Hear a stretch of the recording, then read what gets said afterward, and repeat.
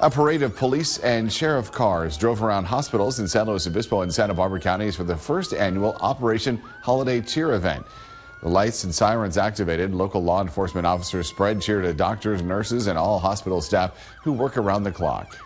Both professions work 24/7, 365. We're away from our families, and so it's important for us to show that camaraderie and our appreciation for what they do.